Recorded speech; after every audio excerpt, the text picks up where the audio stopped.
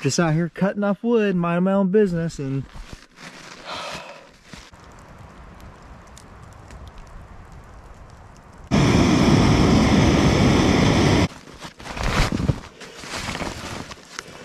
okay, this is Whispering Lake.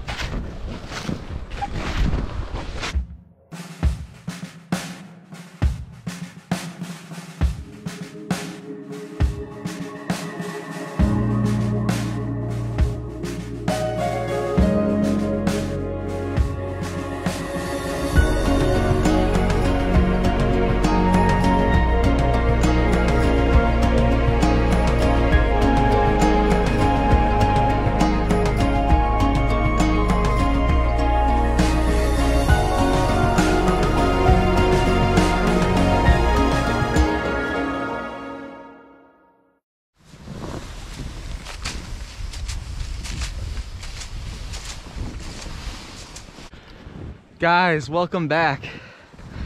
I'm glad to have you guys back. And look at this.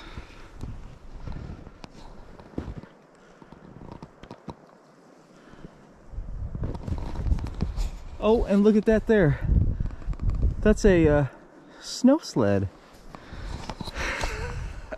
Guys, we're in Wisconsin. And we are at the, I don't know if I'm pronouncing this right, we're in a national forest. And it's called Chequamegon-Nicolet Ottawa National Forest. Don't quote me on that, I'm pretty sure it's right. Yeah, and guess what? We're doing an overnighter. And look at this, got snowshoes on too. They at least have a foot of snow here right now, so yeah, this is pretty awesome. So I'm a little bit out of my territory. It's a lot different up here, about 8-9 hours from home.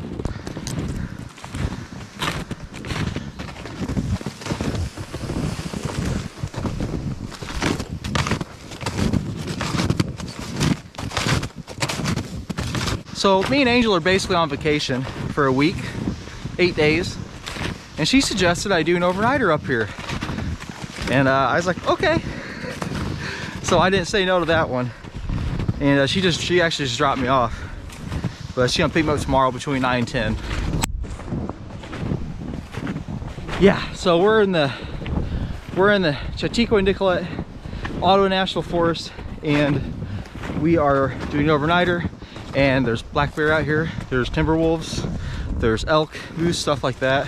Probably won't see any, but I'm a little bit nervous. But anyways, we're using my cold weather survival pack.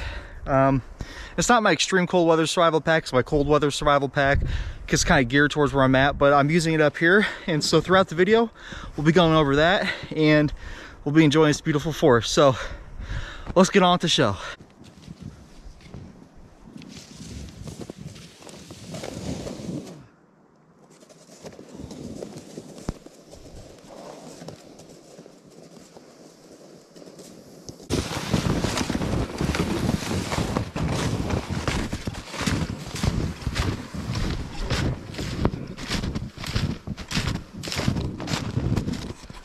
And I haven't done a video yet, but this is kind of my extreme cold weather survival sled that I'm putting together.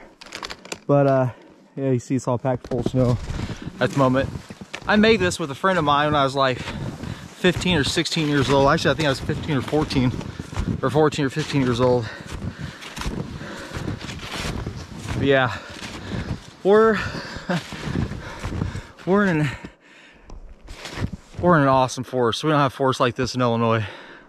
We got spruce, we got birch, aspen. Man, this is gonna be awesome, guys. It's really nice. Someone's already broke trail out here. Well, to this point right here. Okay. I think I can see where it keeps going though. That's all right. Oh yeah. You got deep there. It's at least a foot deep. This place here is what you call dispersed camping, and basically there's a limited amount of rules. You camp wherever you want, 100 feet from a trail, 100 feet from water, cut down dead wood. I don't know if standing dead wood, but I know dead wood around you can cut up because I called them an ass, and just basically leave no trace. So Yeah, that's what's so awesome about this place. Oh man, look at that. So basically that's what we're doing. We're looking for a campsite. Not sure how far we're gonna go into this place, but I can see where a trail is, so I have a map with me. We'll look at that here in a little bit, but just general direction of where to go. There's lakes out here, there's springs, and there's swamps, so.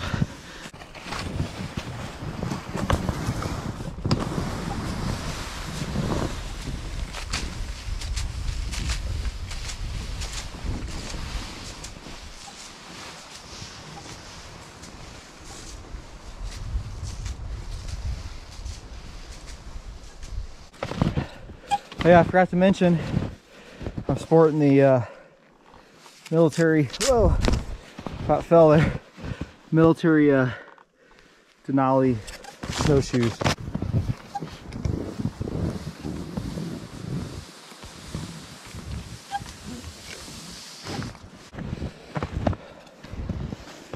There's a nice little upper survival shelter already made for you. Just hunker right on down in there. It's a big old tree. Oh, down there, I don't know if you guys can see it. Let's go over here. Whoa, gotta be careful where I walk here. Whew. Down there's a creek. Basically it's trail. Well, what there is of a trail, you can see it. We're gonna try to get to a lake or a bluff. Talked to a guy at one of the stores around here, so it's really pretty in that area. So I'm just trying to get too carried away. At least I'll be able to see my track out. We're not supposed to have any snow tonight, which if I did have snow, and here's a survival situation for you. If you think that you can backtrack, sure my voice changed. I'm in teacher mode. No, I'm kidding. But if you think that you can backtrack your snowshoe trail or your pull sled trail, which is what we have, using your survival sled, and you don't know if it's going to be weather the next day, like a foot of snow, think again, because if you have a lot of snow come that night, you're not going to see your trail. It's going to be completely covered, and then you're lost. So you can't just rely on that. Soak it in, guys. We're in the real outdoors.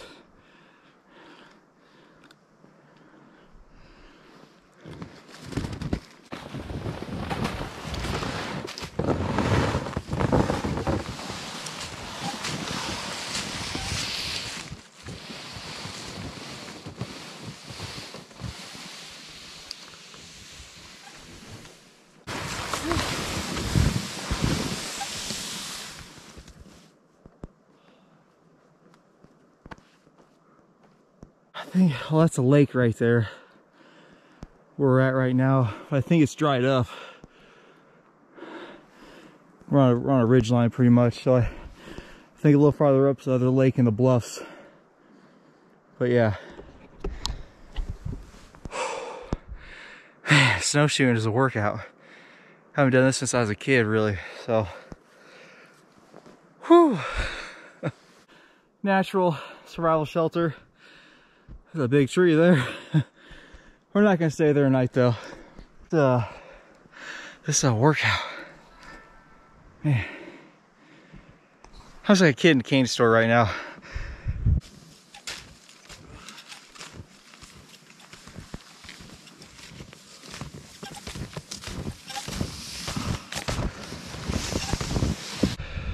Okay, check it out. There's the lake out there. This is a workout. Yeah, I'm going downhill. And what's great about this sled is I have poles here, so the sled won't hit my legs. So it's pretty. It's been very helpful because it's pretty hilly out here. Oh man.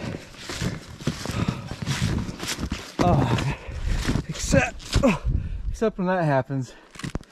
You gotta, I could turn around here the best I can, but I could undo my belt, but I could just push that back without breaking my poles.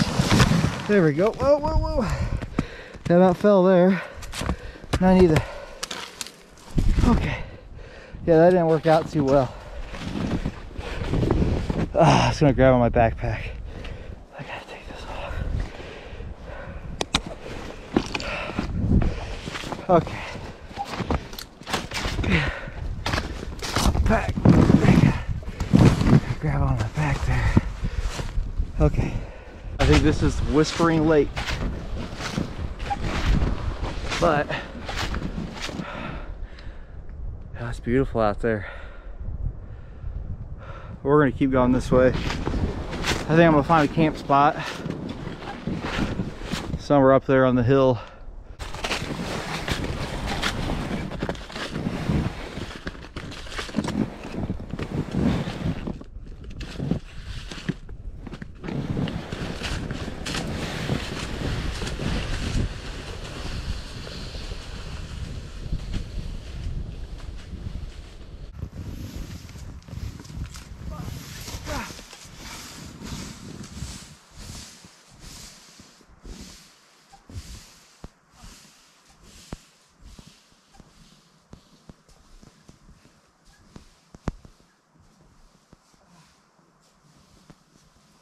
Okay, I think I got a little camp right here.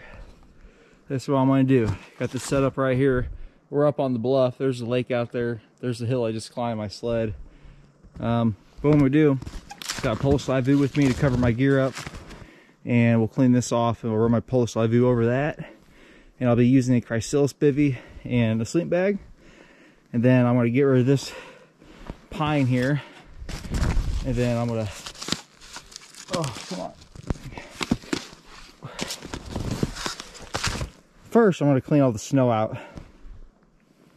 Actually, no, I'm going to cut that up, and I'm going to clean my snow out, and then we'll have our fire right here.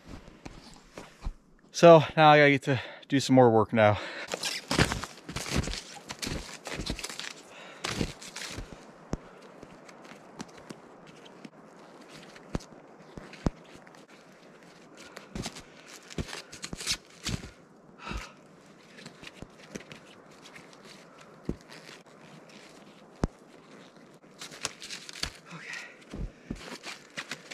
Okay, I'll just go ahead and start my cold weather survival pack video now.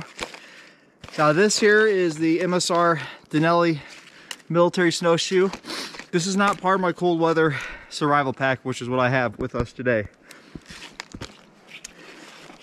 Because I wouldn't necessarily need snowshoes. It's kind of a luxury, but it really helps out to have it. Now this would go with my extreme cold weather survival pack, which I haven't built yet. However, I didn't bring a shovel, but what I can do is I can use this as a shovel to clean me out a spot over here.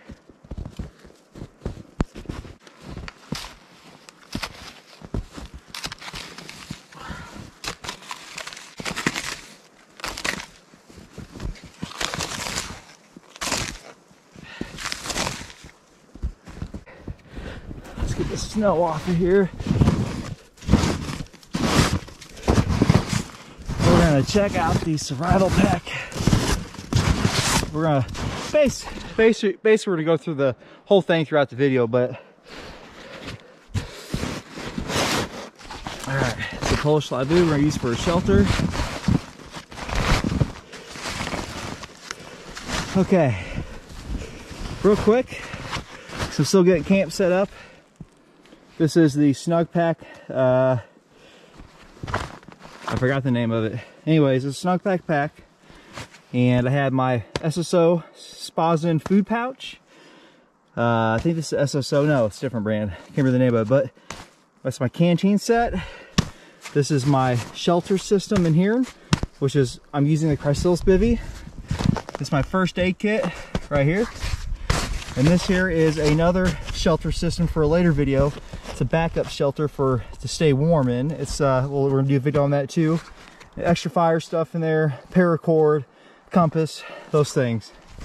Got my Silky out back, and then here, I don't like to carry axes, so I thought this would be good for a cold weather pack because I can really baton some bigger logs with this, and in cold weather you need nice warm fire. So this and my saw for a cold weather survival pack, not extreme cold weather survival pack, works perfect. together. All right. Oh, and a sleeping pad on the bottom. But we need to get that wood cut up because we're losing daylight. Pretty much gets dark around 4:30. It's probably 2 o'clock, so I didn't get started out here till almost 12 o'clock when Angel dropped me off. So not much time to get stuff going. We'll go over the pack as we go along.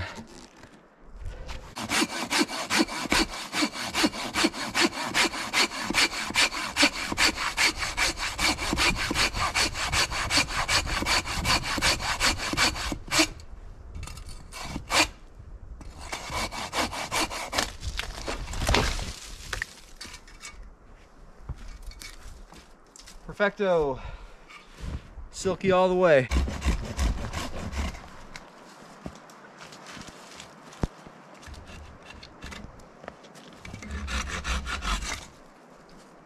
Basically I'm getting the limbs off for the lavoo, the Polish lavoo, so I don't poke holes in it.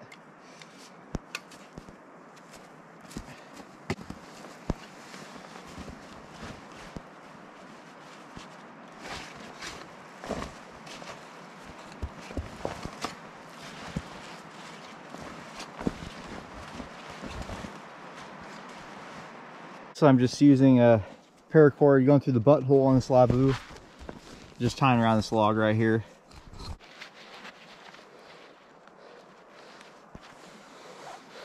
Nothing fancy, just enough to keep it up. Just give me some cover in the back. It will help me sleep a little better.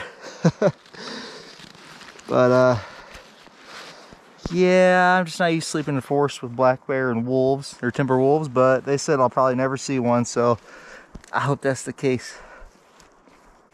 All right, so the back will be pretty easy to do. I'll just I gotta put any kind of anchor out. I'll just throw snow over it, and that will hold it down. I'll lift that up. Get all this brought up here.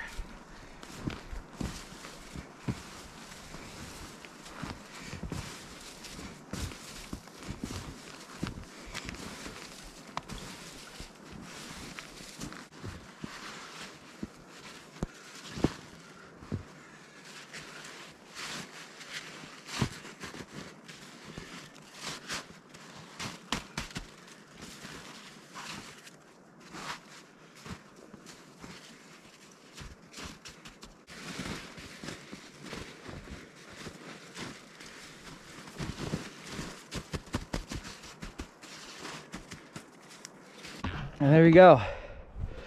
That easy. So it just gives me a little bit of a backing. I just feel a little safer from behind me. I'm gonna fix this side though. I am running out of time, I believe. Oh, it's only 1:44. Okay, we're doing pretty good. We got about 2.5 hours before it gets dark, so I got plenty of time. Okay, so along with the cold weather survival pack, as we open the top here, I have 2 smoke grenades, and that's for signaling.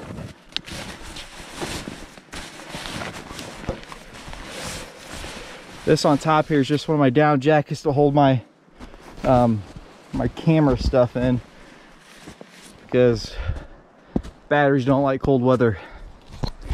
Oh, and by the way, it's supposed to be a high of 37 today and a low of 32. But Angel looked at the forecast and it says a low of 25 or 28. So no, she said 25 or 24. I don't know. It was in the low 20s, but we'll find out tonight. Okay, so this being dispersed camping, having water and everything, being a survival pack as well, I carry a water purifier with me.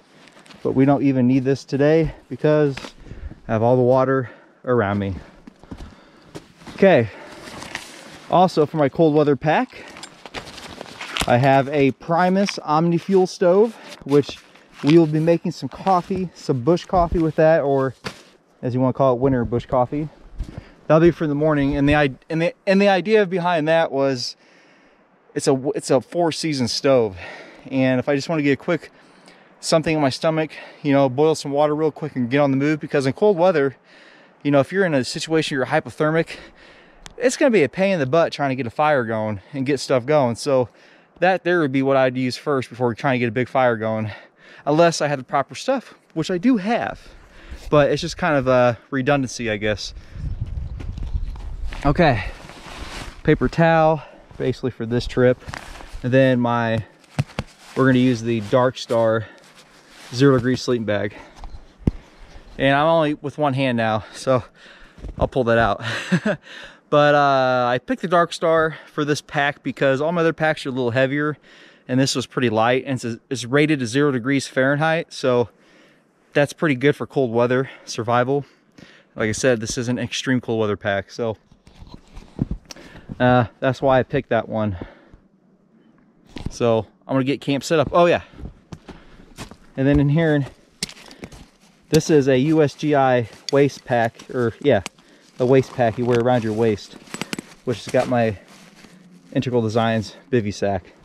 And another reason why I picked a bivy sack versus my Freedom Shelter. Freedom Shelter was my original idea. However, being cold weather and stuff, you know, like I said, I was in a situation where I just needed to get shelter set up fast. Well, that bivy sack doesn't require anything but take it out of the bag and get in it. Real simple. It's windproof, waterproof, and it doesn't require any kind of work to get it set up. So that'd be a real fast option for getting set up. And then if I got time, I can set stuff up around it like we did here. Okay, so there we go. I'm gonna finish getting camp set up, and then we're gonna go on to the firewood, hopefully. I have the plastic down, of course, in the lavabo, but I have the USGI Thermarest sleeping pad, and I picked orange webbing, just for like signaling or something if I need to signal or mark anything, you never know. So that's my sleeping mattress. I just wanted to mention something here. This is my extreme cold weather sled that I would use. Like, it's not extreme cold weather, but this up here does get extreme cold weather. It will be in a month or so.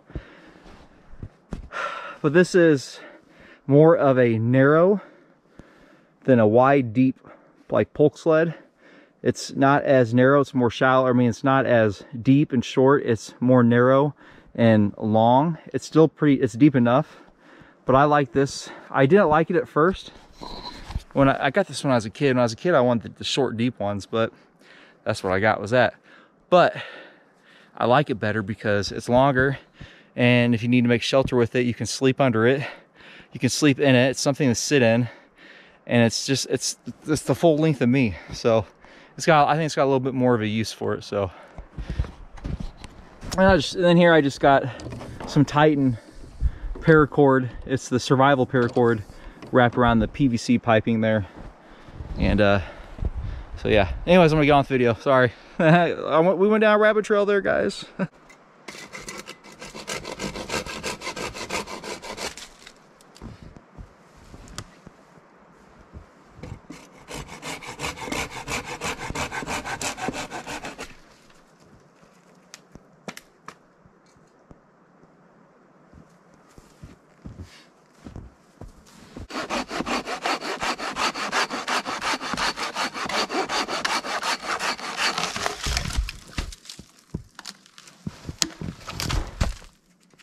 So basically what I'm doing right now is I got another log cut for my base, and I'm looking for spruce is what I want. We got, oh man, we got like right there, got all those dead spruce branches on the bottom, and I've never been able to burn spruce, so this is gonna be pretty cool.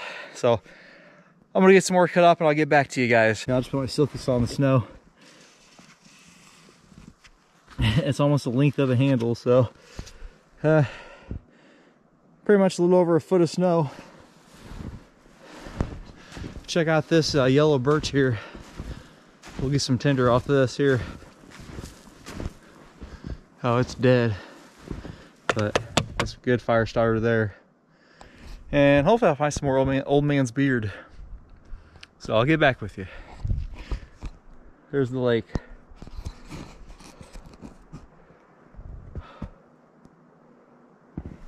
So pretty out there.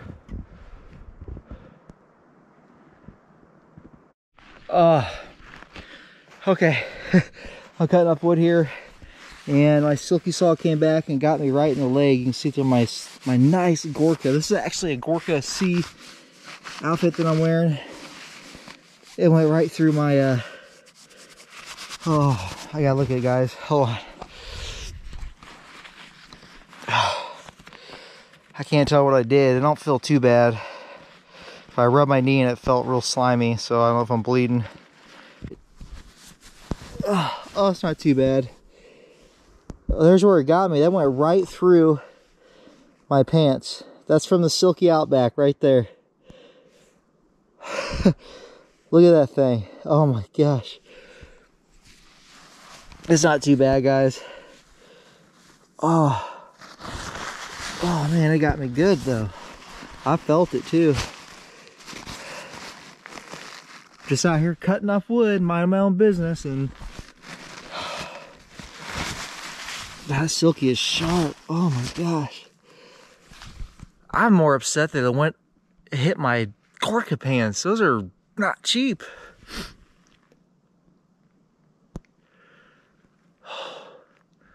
Well, there's a highlight of the strip so far. Okay, I'll get back to you guys. I'm a big baby, I know.